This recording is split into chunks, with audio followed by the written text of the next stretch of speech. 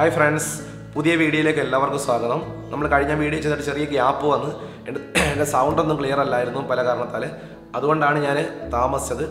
ഇത്തവണ നമ്മൾ ചെയ്യാൻ പോകുന്ന വീഡിയോ എന്ന് പറയുന്നത് മിനിമം വേണ്ടുന്ന അല്ലെങ്കിൽ അത്യാവശ്യം വേണ്ടുന്ന WordPress പ്ലഗിൻസ് ഏതൊക്കെയാണെന്നുള്ളതാണ്.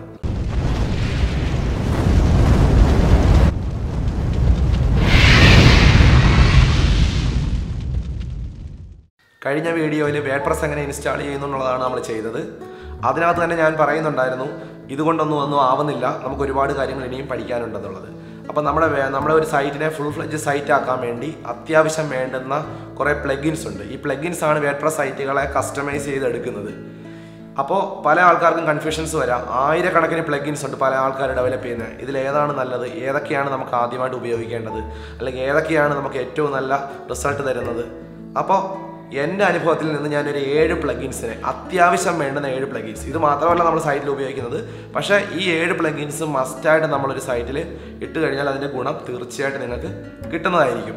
അപ്പോൾ വേറെ ആൾക്കാർ പറഞ്ഞേക്കാം ഇതൊന്നുമല്ല, എനിക്ക് വേറെ കുറേ സംഭവങ്ങളാണുള്ളത്, ആ പ്ലഗിൻസാണ് ഇതിനേക്കാളും പ്രധാനം എന്ന് മറ്റു ചില ആൾക്കാർ പറഞ്ഞേക്കാം. അത് നമുക്ക് വേണമെങ്കിൽ സമ്മതിച്ചു കൊടുക്കാം. കാരണം ഇത് എൻ്റെ അനുഭവമാണ് നിങ്ങൾക്ക് പറഞ്ഞു തരുന്നത്. ഞാൻ പരീക്ഷിച്ച് നോക്കിയ കാര്യങ്ങൾ മാത്രമാണ് ഞാൻ നിങ്ങൾക്ക് പറഞ്ഞു തരുന്നത്.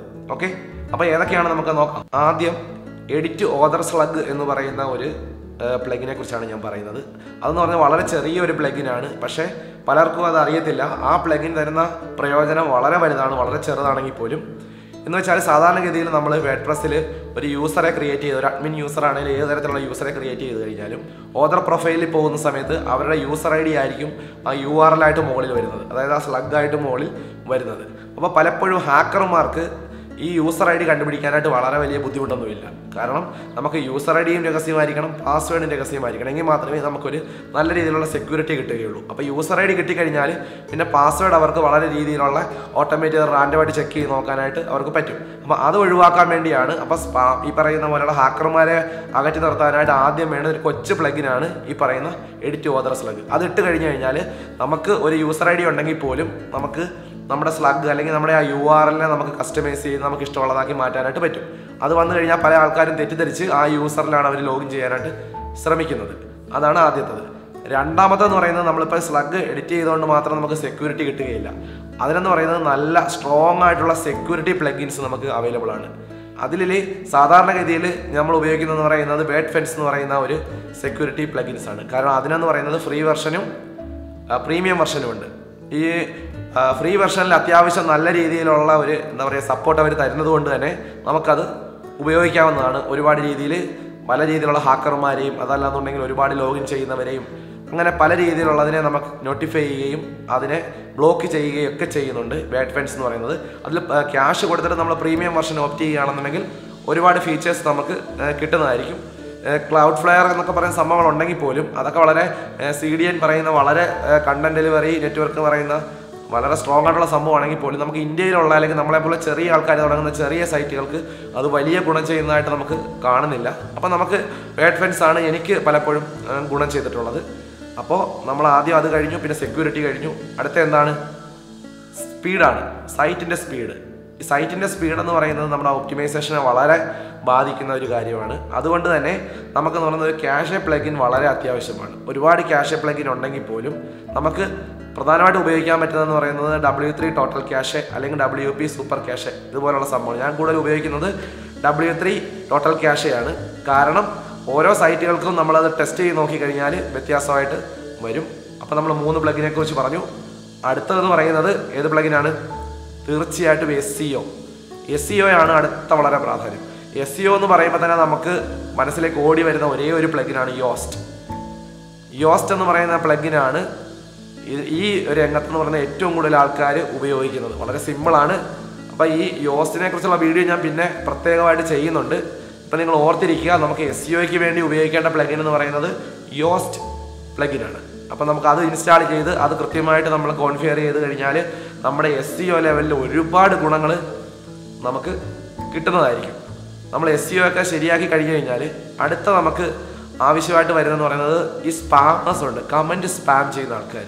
എന്ന് വെച്ചാൽ അവരുടെ ലിങ്കുകൾ വന്ന് കൊടുക്കുക, അവരുടെ URLകൾ കൊടുക്കുക, അവരുടെ സൈറ്റ് പ്രൊമോട്ട് ചെയ്യാനായിട്ട്, അങ്ങനെ പല രീതിയിൽ നമ്മൾ സൈറ്റുമായിട്ട് ഇറങ്ങി ഒരു ബ്ലോഗുമായിട്ട് ഇറങ്ങി കഴിയുമ്പോഴത്തേക്ക് ഇതുപോലുള്ള സ്പാമേഴ്സ് ഒരുപാട് വരുന്നുണ്ട്. അപ്പോൾ ഈ സ്പാമേഴ്സിനെ അകറ്റി നിർത്തുക എന്ന് പറയുന്നത് അല്ലെങ്കിൽ ഓരോ തവണ എടുത്ത് ഡിലീറ്റ് ചെയ്യുക എന്ന് പറയുന്നത് വളരെ വലിയൊരു ജോലിയാണ്. നമ്മൾ ഇവർക്ക് കമൻറ്റ് വരുന്നതല്ലേ, പക്ഷെ അതല്ല.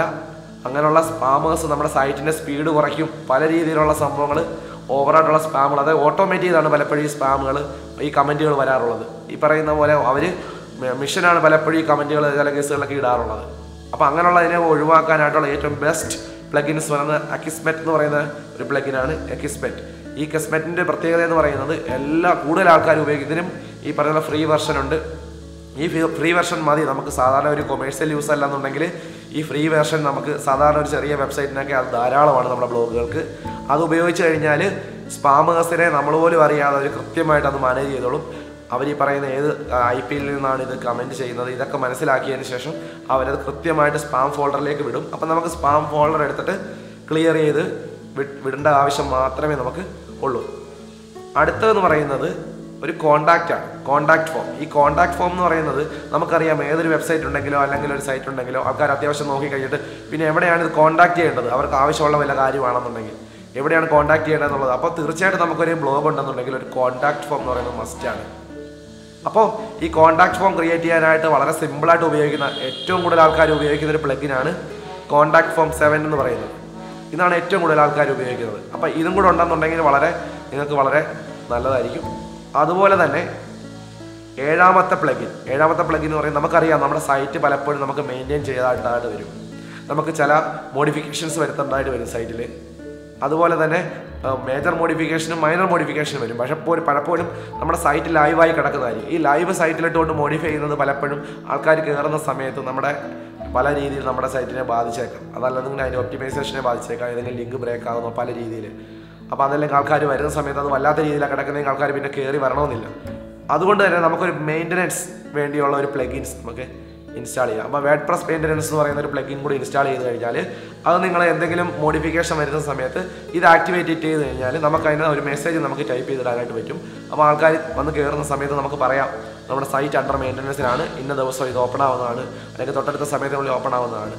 അപ്പോൾ ഇത്രയും പ്ലഗിൻസ് എന്ന് പറയുന്നത് നിങ്ങൾക്ക് മസ്റ്റായിട്ട് ഉണ്ടായിരിക്കണം. ഇത് മിനിമം ആണ്. ഇനി ഒരുപാട് പ്ലഗിൻസിനെ കുറിച്ച് പറയുന്നുണ്ട്. അതുപോലെ തന്നെ നമ്മൾ കണ്ടമാനം പ്ലഗിൻസ് നമ്മൾ ഇതിനകത്ത് ആവശ്യമുള്ളതും ഇല്ലാത്തതും എല്ലാം കൂടെ ആക്ടിവേറ്റ് ചെയ്ത് ഇടരുത്. ഇട്ട് കഴിഞ്ഞാൽ നമ്മുടെ സൈറ്റിൻ്റെ സ്പീഡിനെയൊക്കെ അത് ബാധിക്കുന്നതാണ്. നമുക്ക് ആവശ്യമുള്ളത് മാത്രം ഇൻസ്റ്റാൾ ചെയ്യുക, അല്ലാത്തതിനെ ഡീആക്ടിവേറ്റോ ഡിലീറ്റോ ചെയ്ത് കളയുക.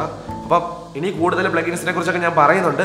ഇതെന്ന് പറയുന്നത് ആവശ്യം വേണ്ടുന്ന അല്ലെങ്കിൽ അത്യാവശ്യം വേണ്ടുന്ന 7 പ്ലഗിൻസ് ആണ്. ഏതൊക്കെയാണെന്ന് ഓർമ്മയുണ്ടല്ലോ? ഒന്നും കൂടെ ഞാൻ പറയാം.